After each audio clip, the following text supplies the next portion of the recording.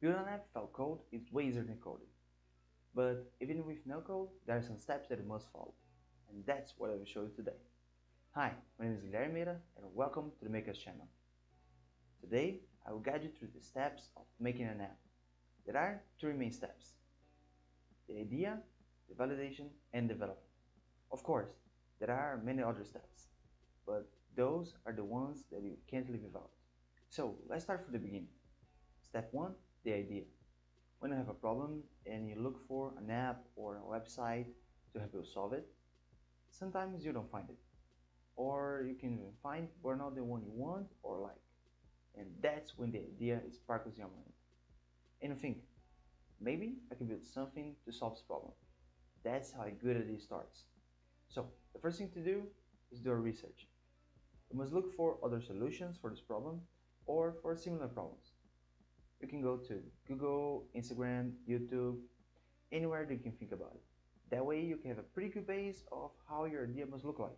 Then you should go and write it down your idea. You can use a piece of paper or a Google Docs or the Notion template. Doing that, you can have a better vision of the idea. Everything okay with your idea? Now it's time for validation. And you must be thinking, how am I going to validate something that doesn't exist? Okay, I'll tell you. Go talk to people. You must talk to the customer or user about the idea. And you don't even need to talk. You can build a website or a Google form, anything to get information, to get the reviews from the user about the idea. That way you can analyze if it is a good idea, if your user wants or even needs the solution you're trying to build.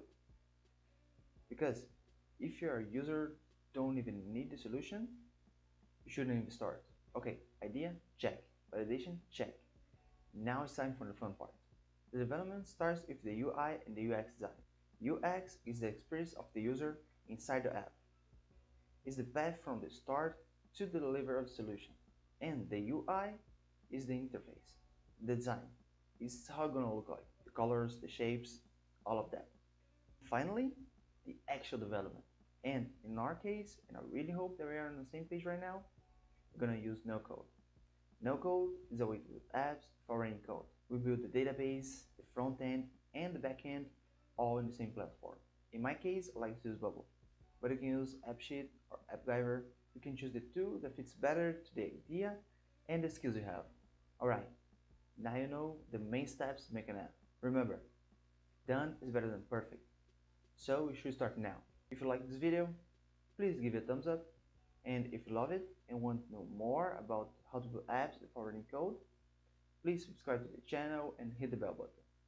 It's going to be very helpful for me to know if you're liking the content. And please comment down below what you want to see in this channel. So thanks for joining me and see you in the next video.